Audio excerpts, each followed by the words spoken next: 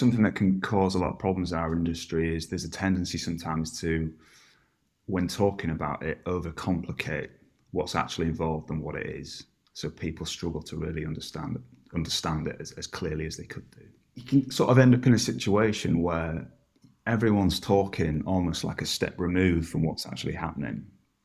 And there's obviously, it's a bit like there's an elephant in the room, but everyone's skirting around it and talking in this language that's, like I say, what kind of one step removed from what's actually happening. Things take longer, mistakes don't get picked up. People kind of misinterpret things, go off and do something that maybe wasn't the most productive thing to do. So all these kind of things can just cause projects to spin out and not run as effectively or as efficiently as they probably should do. Yeah, you're effectively wasting money and time. And you're kind of wasting people's energy and talent on things that are not that important or not that useful.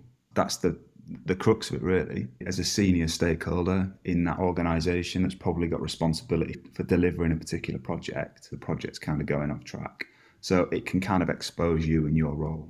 What an expert should do, in my view, is talk at a level and talk in language that everyone understands. They're not the person using the most complex language. They're not the person who probably sounds the cleverest. They're the person who can summarize it really clearly so everyone understands it.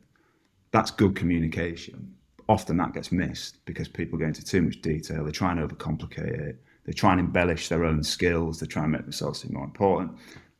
So that to me is kind of the wrong thing to do. The right thing to do is just strip it back, explain it in a way that everyone understands it, don't overcomplicate it. Often that just means speaking in everyday language that you could get someone off the street and they'd understand what you were talking about. There's no room for misinterpretation. To me, that's the best way to communicate on these sorts of projects. If you've hired someone to do a job, whatever it is, hire a tradesman, you give them a question, they answer it and you understand it, that builds confidence, which is, that's a big thing. It just means things run a lot smoother, and any of that initial worry or doubt you have is just kind of smoothed away. Things happen faster.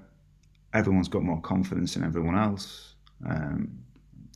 Things just tick over more effectively.